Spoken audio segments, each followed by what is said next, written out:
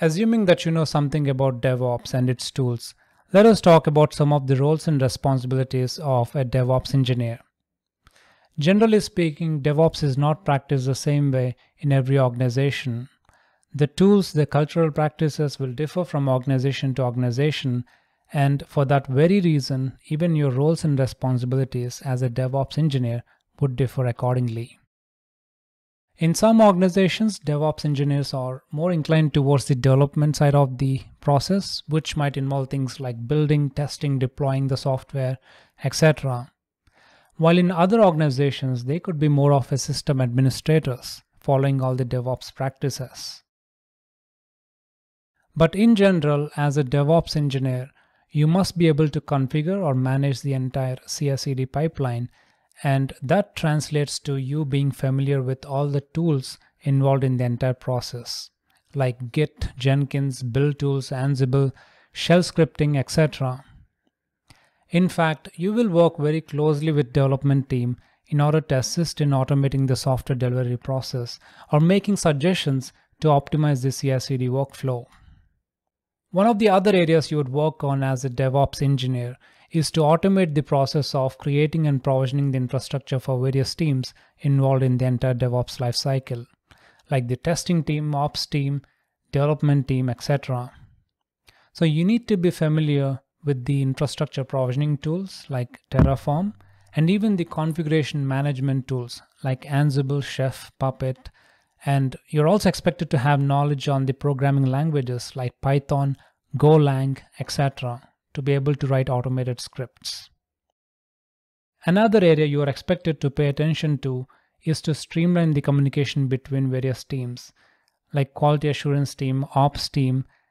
That is to basically bridge the gap between the different teams and to ensure the smooth coordination and alignment of goals. We also have a slightly different role that is similar to DevOps engineer, and that is DevOps administrator. DevOps administrators have slightly different set of responsibilities compared to DevOps engineers. DevOps administrators understands the entire CI/CD pipeline, and they focus on managing and maintaining the infrastructure as well as the tools used in the entire DevOps process. They work very closely with development teams to ensure that the software updates are smoothly deployed to the production environment. DevOps administrators are also expected to have very deep knowledge on using cloud services, and they need to find ways to optimize the use of resources, make process improvements, enable DevOps mindset in the organization by working with different teams, the development and ops team basically, so on and so forth. Obviously, both DevOps administrators and DevOps engineers share a host of responsibilities. There is no clear line drawn between these two job roles.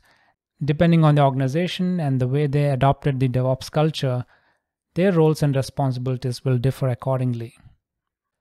But regardless of the role, one thing is pretty clear. You need to have knowledge on cloud and all the DevOps tools that we've talked about.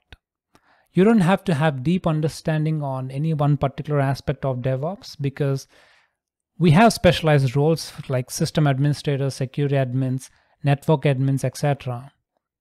But you're expected to have a holistic knowledge on everything involved in DevOps.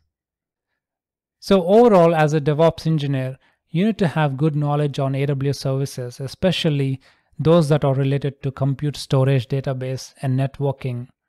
And also DevOps specific services like AWS Code Pipeline, AWS Code Deploy, and AWS Code Build, to say a few.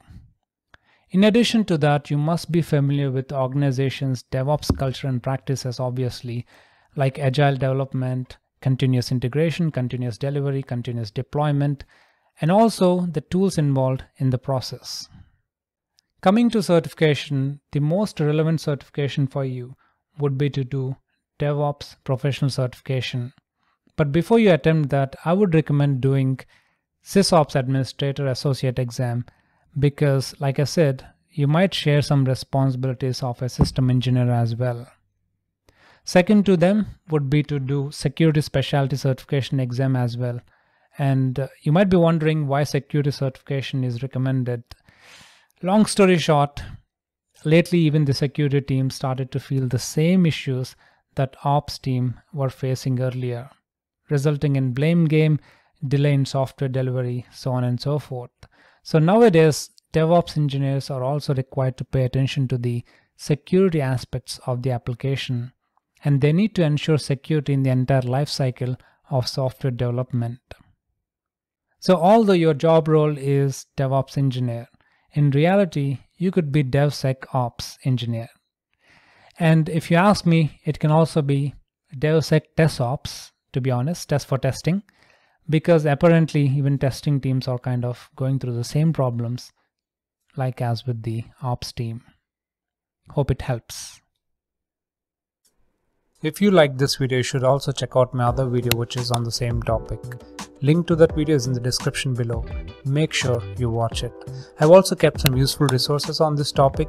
Again, you're going to find them all in the description below. But before you leave, do like and subscribe. The current subscriber count of this channel is embarrassingly low, and this channel is really struggling to take off despite putting a lot of effort to create good content. It only takes a couple of seconds for you to like and subscribe. I don't really expect you to share this video because I understand it's a difficult task to do, but if you do it as well, it helps this channel and keeps us motivated to bring you more quality content like this. I'll see you in my next video. Have a great day ahead.